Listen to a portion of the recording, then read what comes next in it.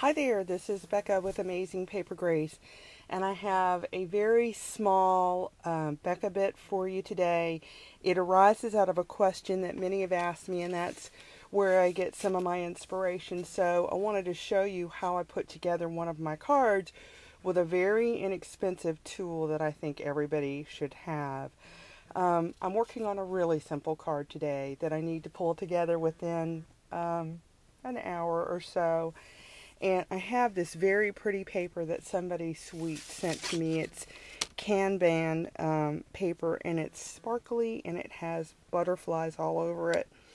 Well, the butterflies are pretty big, and so when I make my card, I would really like for a lot of the butterflies to be visible because it's the beauty of the paper.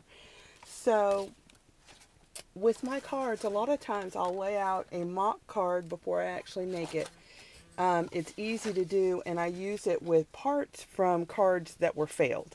So I have these little frames that I made that are my typical card sizes that I take to lay on a piece of paper like this to frame it before I decide what else is going on it.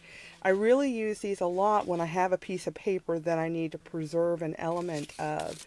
So I've decided that my card is going to be 6 by 6, and that's what size window I have here. So I played with this a little bit to find out how I could get one of the large butterflies to show up and not be covered up by an element that I'm going to put on my card. And so I'm going to end up cutting this paper right here.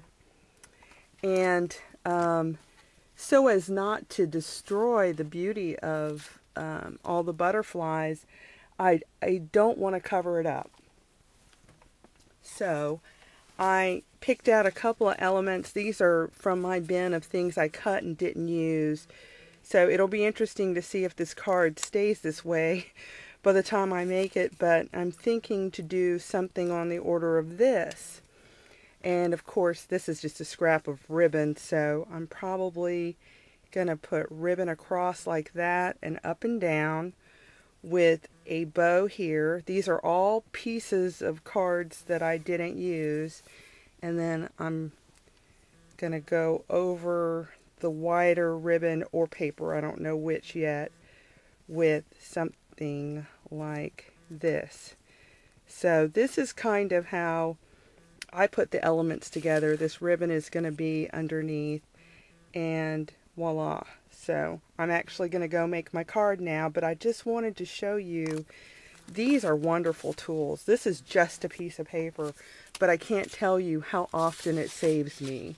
And like I said, I have them in every size of every card that I make so that I can lay things out, and especially when there's something that I want to highlight on the piece of paper, like these beautiful butterflies. So thanks for stopping by today.